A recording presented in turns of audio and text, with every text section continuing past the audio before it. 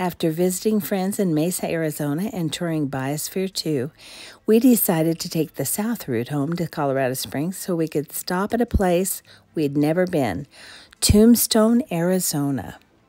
You have to want to get there, at least if you don't live in southern Arizona. It's only about 30 miles from the Mexican border. Driving into the old downtown was like being transported to the 1880s Old West, complete with stagecoaches, dirt streets, and vintage buildings. The town has quite a history before and after the infamous 1881 gunfight. It was a silver mining boom town, was frequented by outlaws and cattle rustlers, and in 1886 barely survived a terrible fire. It looks like a fairly quiet day in Tombstone. It's been raining in Arizona, and maybe it's kept a few people away.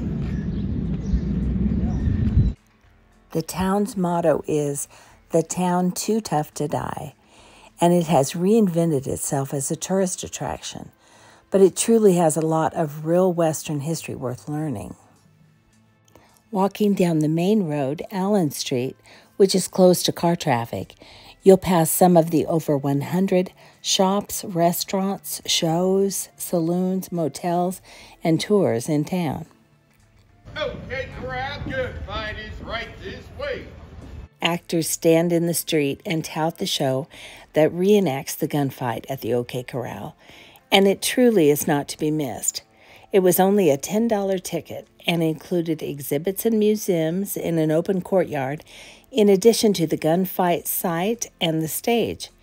It was entertaining and presented almost like a melodrama, with instructions to cheer for the good guys and boo the bad guys. The ticket also included what they call a historama, narrated by Vincent Price in a theater with posters of the many movies made about the town over the years. Unfortunately, video was not allowed, but it presented a nice overview of the town's history.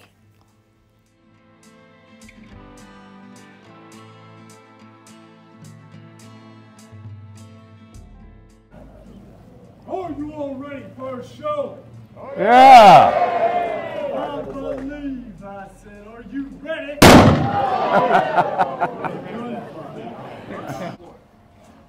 Yes, you boys can go out. He's bluffing.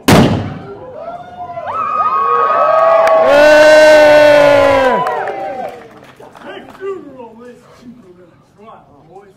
I suggest you clear out of here. Bye, Bill. Nice catch, Fred. Doc, help Oh, him out. no, Fred, don't you worry. You're going to be fine, just fine. He's going to die.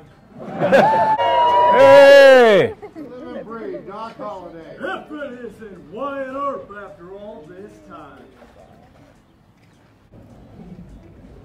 Cowboys looking for a fight?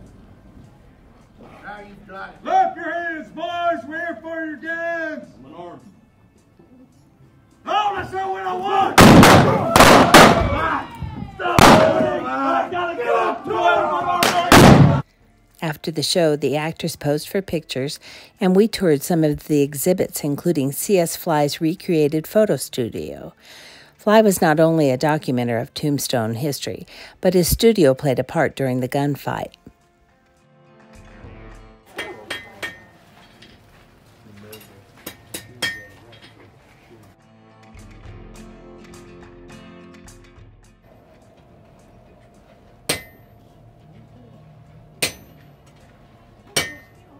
To learn even more, we headed to the Tombstone Epitaph, where the gunfight ticket also entitles you to a free newspaper that includes a copy of the original article published about the gunfight. There is now a free museum at the newspaper's former newsroom and print shop. The gunfight occurred near the OK Corral when the marshal, Virgil Earp, his brothers Morgan and Wyatt, and Doc Holliday, all of whom were deputized to help him, went to disarm 4 cowboys who the Earps said had been threatening to kill them. When it was over, 3 of the cowboys were dead, and Virgil and Morgan Earp were seriously wounded, while Doc Holliday was superficially wounded. One of the cowboys fled, and Wyatt Earp was not injured.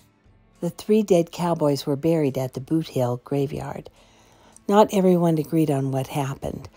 Wyatt Earp and Doc Holliday were charged with murder, but later exonerated. Though the most famous, this was by no means the town's only gunfight. It is well worth a visit to learn more about Tombstone's fascinating history. We are back in Colorado Springs and we're almost home. Join us next Saturday as we travel on our next adventure to Orcas Island, Washington.